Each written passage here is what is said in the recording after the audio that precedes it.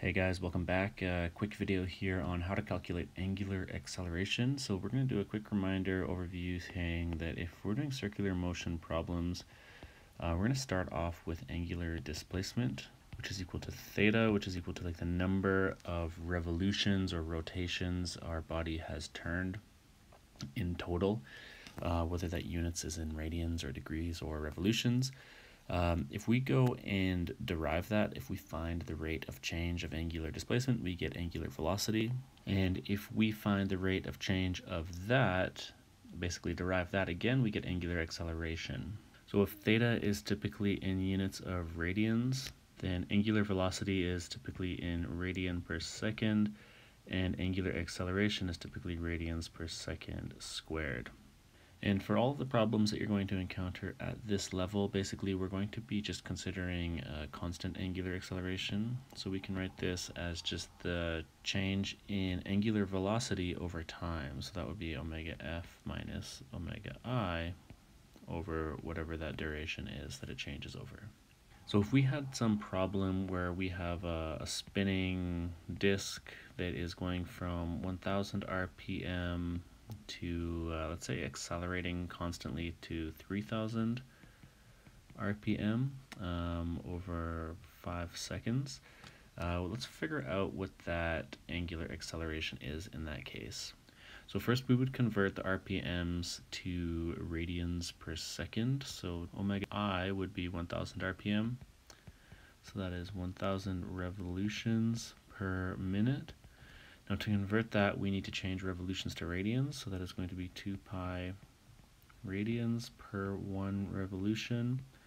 And we're also going to convert the minutes to seconds, so we have 1 minute per 60 seconds. Okay, so when we look at the units here, revolutions cancels with revolutions, minutes cancels with minutes, and we're left with radians per second. And 1000 times 2 pi over 60. You can leave the pi in, but it's just going to give us a bunch of decimal places in this case, so let's not bother. It's just going to basically come out to 104.7 radians per second. We can calculate the final angular velocity as well, omega f, which is equal to 3000 revolutions per minute. You can acknowledge right now that it's 3 times bigger than the initial angular velocity and just multiply 104.7 times 3, or you can go through with the full dimensional analysis again and go 2 pi radians over 1 revolution times 1 minute over 60 seconds.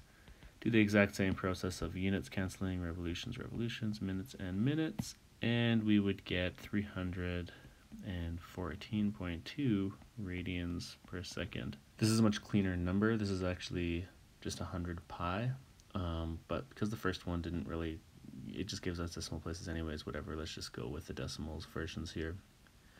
So if we want to just substitute that in for finding out what our angular acceleration is, then we have 314.2 radians per second minus omega I, which was 104.7 radians per second over our interval. This took 5 seconds, and that's going to give us 41.3 radians per second squared for our angular acceleration in this example.